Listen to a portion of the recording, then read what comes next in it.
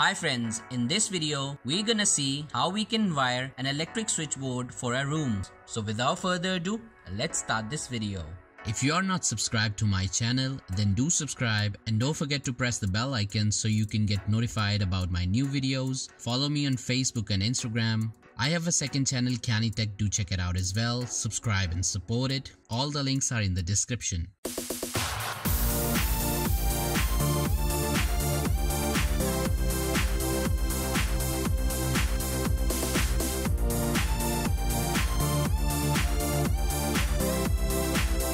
Electricity can be dangerous. Please be very careful while working with electricity. Don't try this if you are not qualified to work with electricity.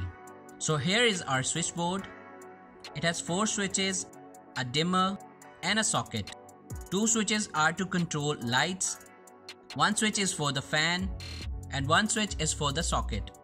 The dimmer is to control the fan speed. First of all, I'm gonna connect neutral wires to all the devices and neutral pin of the socket. After that, I'm gonna connect live wire to L1 pin of all the switches. After that, I'm gonna connect common pin of first switch to a pin of lamp. After that, I'm gonna connect common pin of second switch to second lamp.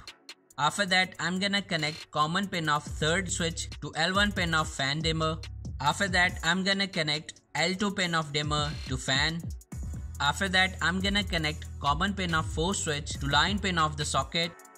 After that, I'm gonna connect earth wire to earth terminal of the socket. Our switchboard connections are completed.